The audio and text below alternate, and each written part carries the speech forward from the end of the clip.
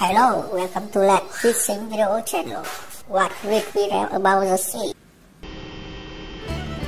Annually, at least 2.5 million metric tons of the global tuna catch is destined, the majority of which is caught by purse-seine vessels.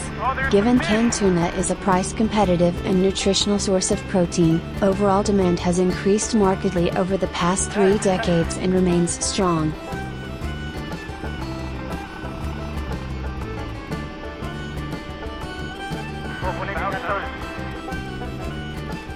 Maybe 20 tons, maybe.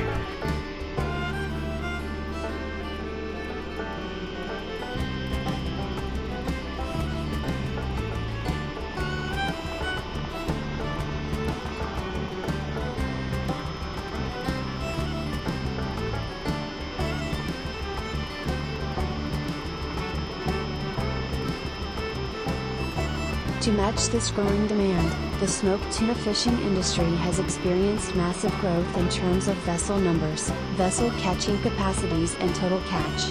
The level of complexity of the smoked tuna fishing industry has also deepened due to factors such as resource sustainability issues, stricter regulatory requirements, increasing operating costs.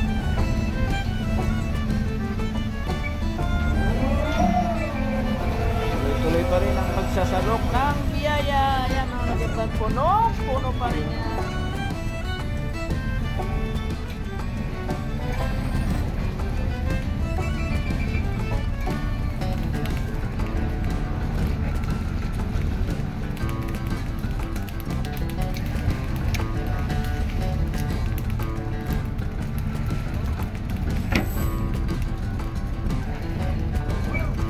Globally, there are currently at around 580 industrial-scale tuna purse-seine (PS) vessels in operation in 4 major ocean regions: Western and Central Pacific, 260, Eastern Pacific Ocean, 230, Indian Ocean, 50, and Atlantic Ocean, 40. Total capital investment in purse-seine fishing vessels is in the order of $5.8 billion. Ganyan ang paniniwala ni Jimba.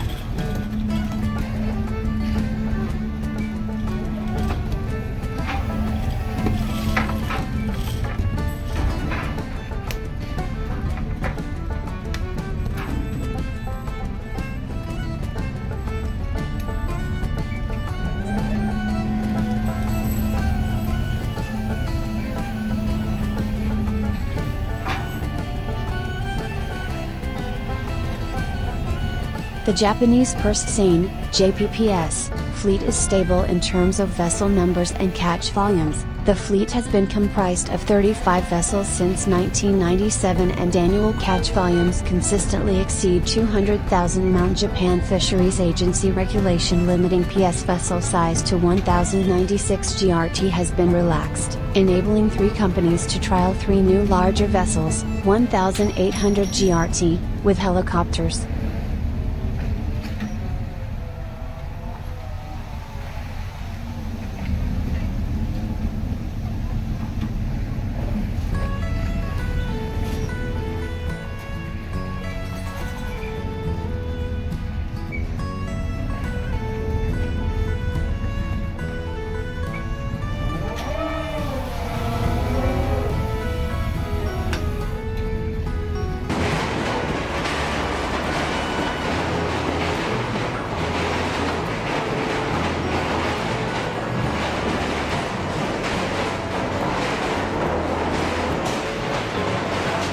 The majority of the JPPS fleet's catch is sold to Katsuobushi processors, 60%, 20% to low-end sashimi markets, ULT portion of catch, 10% to Japanese tuna canners, 10% to Thailand tuna canners. In response to PNA countries' calls for greater domestic investment from DWFN, several fishing companies have established joint venture PS fishing operations in PNG, FSM and Kiribati.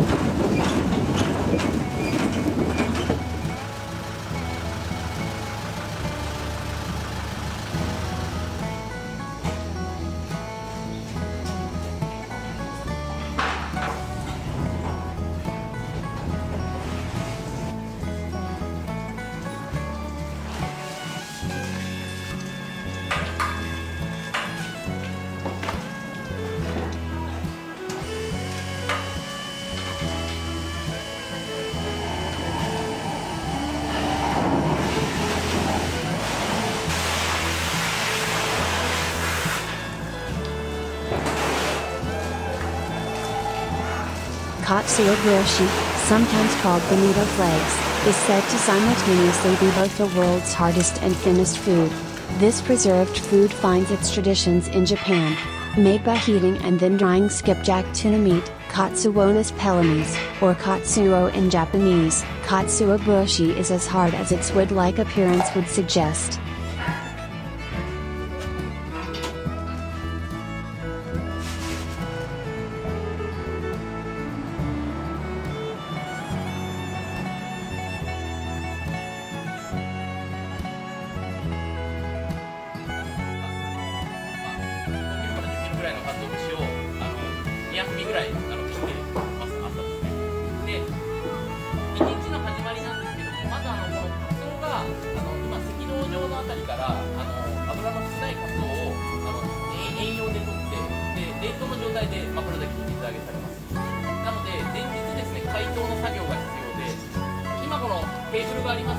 When shaved, however, its flakes, called kezuribushi, comes out thin enough to see through, dancing with a slight breeze or heat. The subtle yet profound flavor extracted from these shaved flakes shape the very foundations of Japanese food culture. Kezuribushi begets dashi soup stock, the base of so much Japanese cuisine, and can be adapted to all kinds of dishes.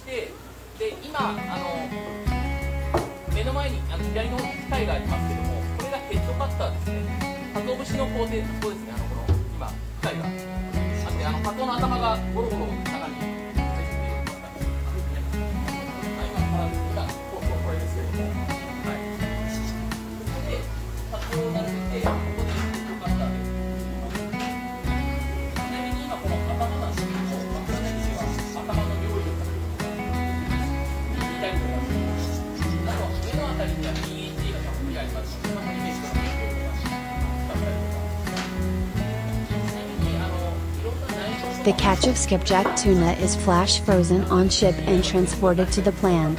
At the plant, the skipjack tuna is judged for its size, quality, and marbling as it thaws before being passed through the steps of cutting, basket placement, stewing, boiling, deboning, and smoking and drying to produce a completed block called an arabushi.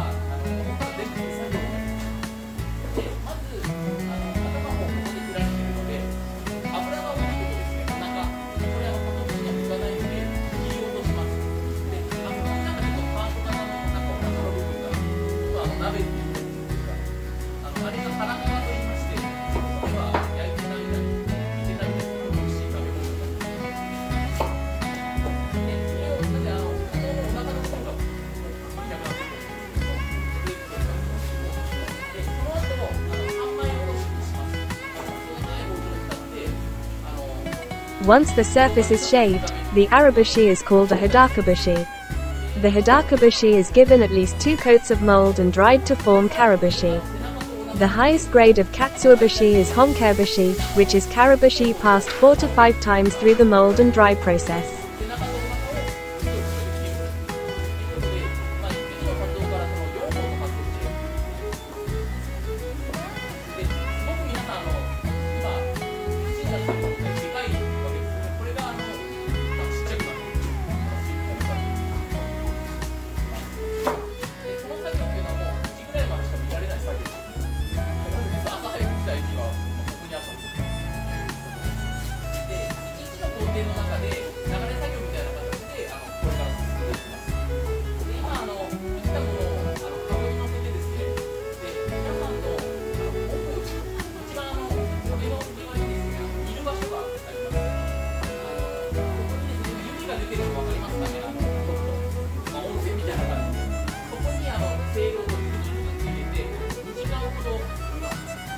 As evidenced by large quantities of skipjack tuna bones excavated from the Ohara shell mound along the Pacific Ocean in Iwate Prefecture's Ofanato, the Japanese have been eating the fish since the late Jomon period, 4000 BC. The word katao, an earlier form of katsuobushi's namesake, appears in the Kojiki, Japan's oldest historic text, dating back to 712 CE according to the Ryo no Shige, the annotated version of the Civil Code Euro Code that was enacted in 757. Nikatao, boiled skipjack tuna, is listed as one option of alternate payment for taxes. This nikatawa is the progenitor product of the process of preserving fish after being dried in the shade and is said to be the origin of katsuobushi. Treasured for its high nutritional value, samurai, warriors of pre-modern Japan, in the Muromachi period, circa 1338 to 1573, were said to have carried around katsuobushi in times of war to chew as means of staving off hunger. Invention of the modern katsuobushi recipe of smoking, then drying to remove the water content is credited to Kadoya Jintaro, a fisherman in the late 17th century hailing from Anami in the Kishu region. The recipe was introduced to the Tosa domain, where it was held as a Tosa secret for many years. However, it was spread to Kago in the Satsuma region, now the city of Makurazaki, in the early 1700s by a fisherman named Moriyahei, and to the Awa and Izu regions in the late 18th century by a katsuobushi craftsman known as Yoichi. Today, katsuobushi has grown into a staple food to all Japanese. Karabushi has a sweet and refined taste and produces a more transparent, mild soup stock than arabushi. The entire manufacturing process takes about 20 days for arabushi, 2 to 3 months for karabushi, or 6 months for honkabushi. Katsuobushi underpins Japanese dashi stock, the base of so many Japanese dishes, including soups, noodles, and stews. Processing into katsuobushi roughly triples the protein content of skipjack tuna. Making dashi from katsuobushi adds umami for more flavor with less salt. As such, katsuobushi is used to make a multitude of processed foods today, including seasonings, mentsuyu, noodle soup base, furikake, rice seasoning, and more. One appeal of katsuobushi is its versatility. It goes with so many dishes depending on how it's shaved. From the war-stricken Sengoku period, 1467 to 1478, katsuobushi doubled as lucky talismans, taking the word as a homonym for winning warrior. Even today, it is sometimes used as an engagement gift or parting gift for wedding receptions. In this case, the homonym is written with the kanji characters for married couple. With the perfect union of the belly, mabushi, or female cut, and back loin cuts, abushi, or male cut, katsuobushi is meant to symbolize a happy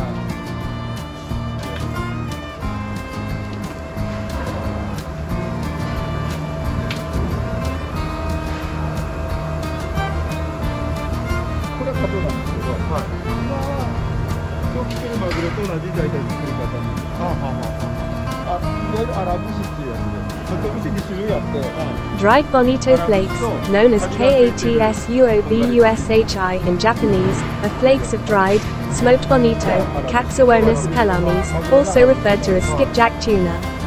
The process of making dried bonito flakes generally begins by soaking fillets of bonito in boiling water to soften the fish and cook through the flesh. The boiled pieces of fish are then wood smoked for some days until they have an extremely hard texture. They may then be further dried in the sun or drying room. The entire process may be repeated multiple times to ensure a texture which is as hard as possible, resembling hardwood. With water content around 10%, dried bonito can be said to be one of the driest foods in the world. These hardened pieces of fish are then sliced to make flakes, similar to the texture of wood shavings. They have a very pleasant, mild, fishy flavor and aroma with a light smoky taste and slight salt enhancement. When dried bonito flakes are combined with steam, they may quickly move around. This tends to occur most often when they are sprinkled onto soups or other hot plates. Due to this sudden movement, dried bonito flakes are also commonly referred to as dancing fish flakes. Extremely tasty and brilliant even as a simple topping on rice, dried bonito flakes are actually used to flavor and give a distinctive savor to a variety of authentic Japanese dishes. From miso soups, stocks, broths and noodle bowls, to simple tofu, soybean curd, plates, natto, fermented soybeans, fried rice, okonomiyaki, Japanese-style pancake, takoyaki, grilled octopus balls, yakisoba, fried noodles, salads and stuffing for onigiri, rice balls. Actually, they are used in so many dishes that it would be impossible to name them all. Dried bonito is known for being a low-fat and high-nutritious food, source of iron, potassium, tryptophan, amino acid histidine, inosinic acid, niacin, vitamins A, B group, and D. It is wheat and gluten-free and also a high source of proteins.